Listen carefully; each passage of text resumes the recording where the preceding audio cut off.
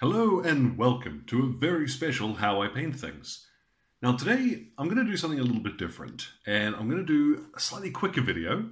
When I did the chain rasp video and had a first play around with Nighthaunt Gloom, I said it might be kind of cool to try it on some different figures, and as you can see I've got here my Genestealer Cult for Kill Team.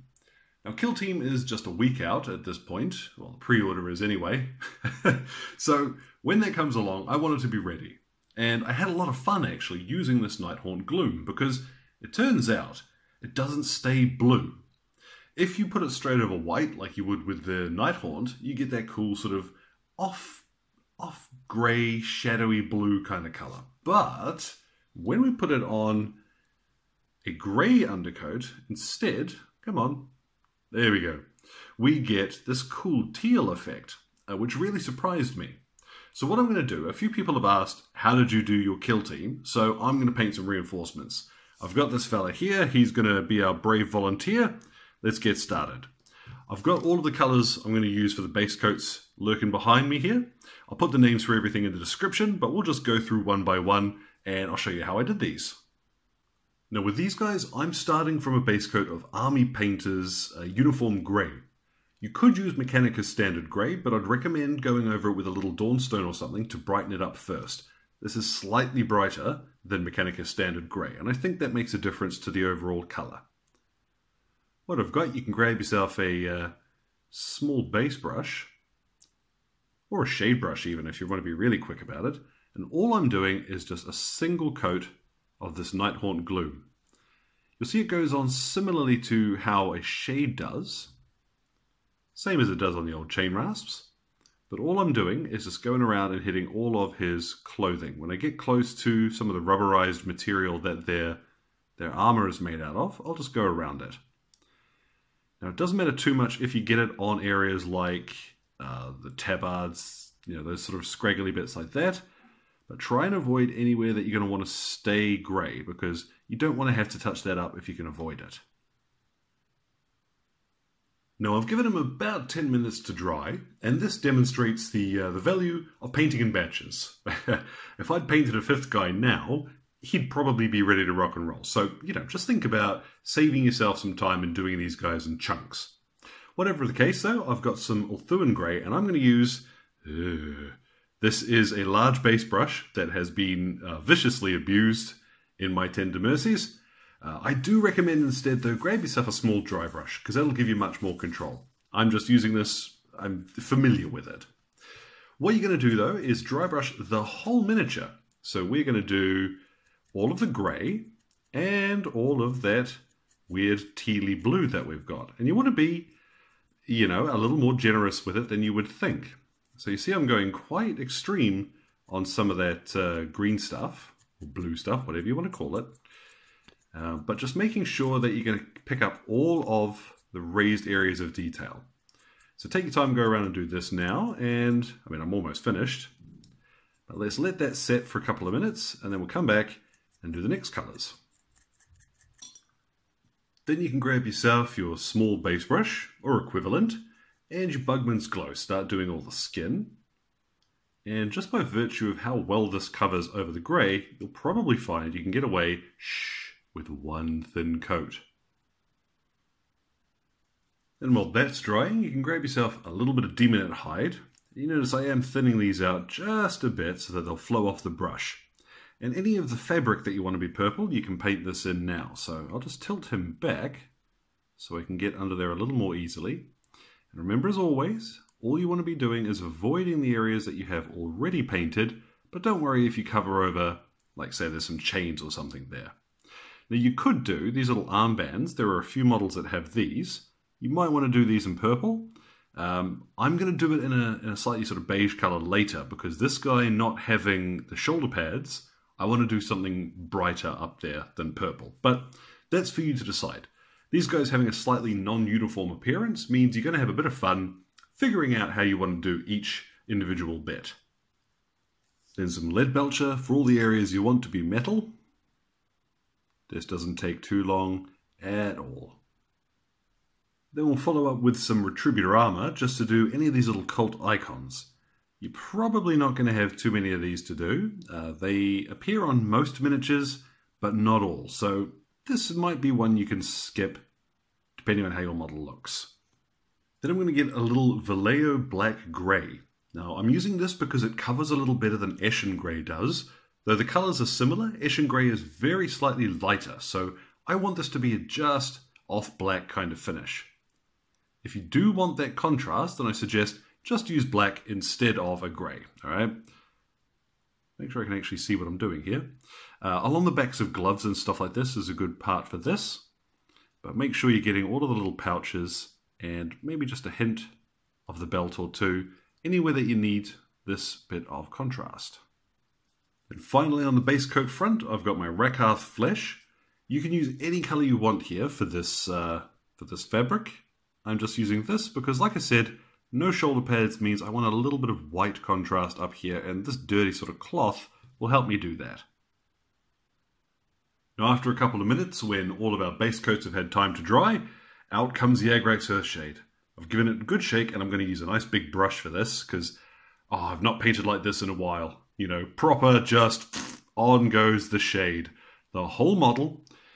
Make sure you work it into the recesses.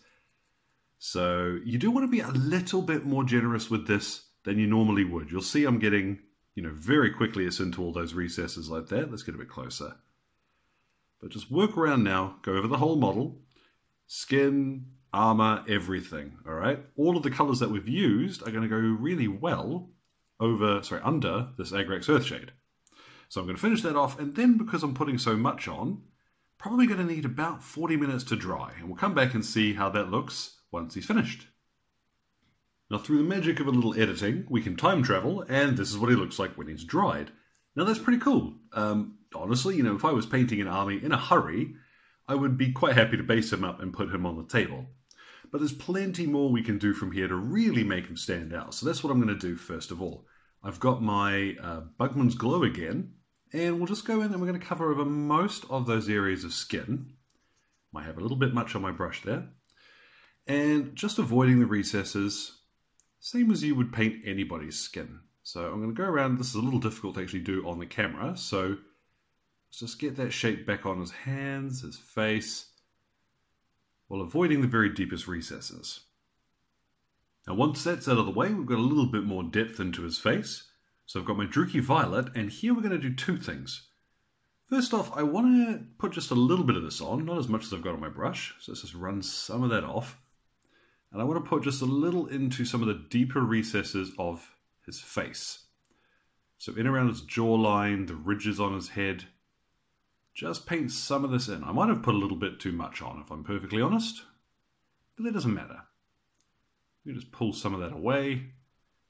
It might look a little mess on a camera, but you'll be able to see it much better in person. Same to any of the purple cloth, just put a little bit of this over, and that'll help deepen that colour once it dries. Now, speaking of while that dries, we can use this time to do some other stuff to the model, so let's skip around a bit. What I've got is just some black. You can use Abaddon black or Vallejo black, either one really doesn't matter here. And just any of these little cables, either on the outside of his suit. Some of these guys will have these up quite close to their face.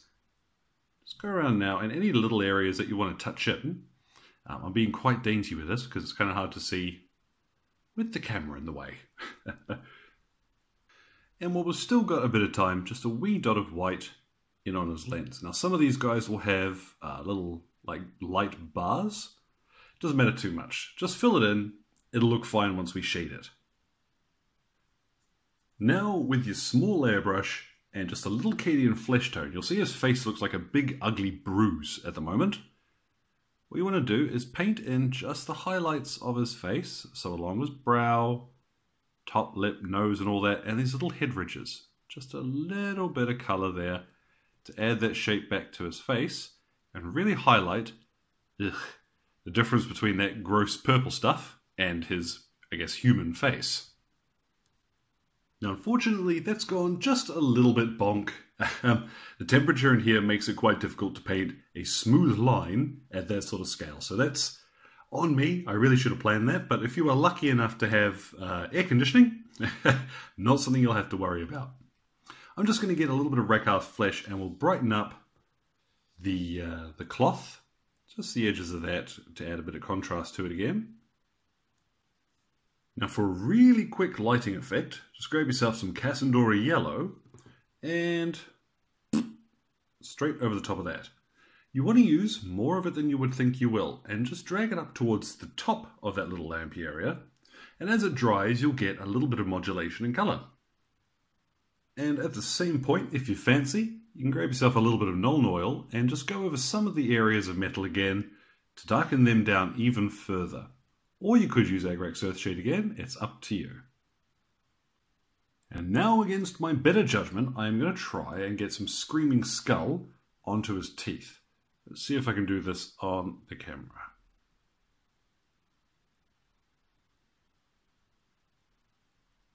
Yeah, that'll do. I'm not going to push my luck. And if you're feeling really fancy, you can even go in and highlight the purple. Just go back to your Demonette hide, because we've put 2 shades over the base coat now, so this will give you plenty of contrast and just help that purple pop a little. Now just a quick note on another figure from the range, because I wanted to show you a little bit of the differences you can get on these. I've given him the dark grey on his leather gloves, but I've left the little metal panels on the back with the grey that we dry brush at the very start. His shoulder pads are literally just Ulthuan grey over the top of those, and then a straight line of corn red. Okay, nice and quick and simple if you happen to have those on the model.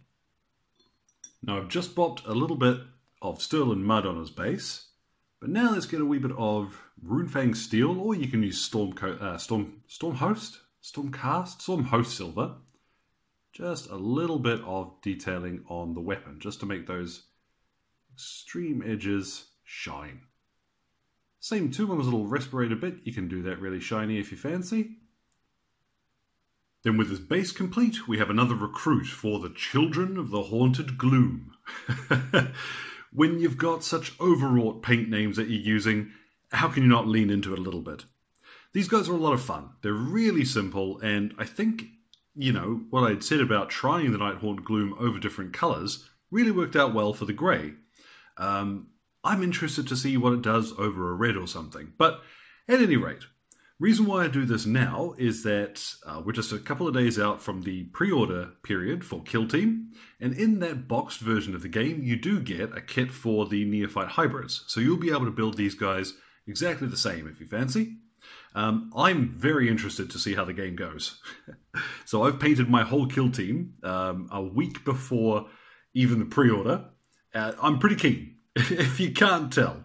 So hopefully, guys, you know, something there is useful to you. I quite enjoy doing, you know, a bit of a variation on this fella. And like I said, I'll put up some pictures of the other ones that I've done too, so you guys can see all of them together. If you found anything interesting, of course, feel free, drop a comment in the old box below. Both my Twitter and Facebook are linked there too. And as ever, thank you very much for your time. You guys enjoy the rest of your day.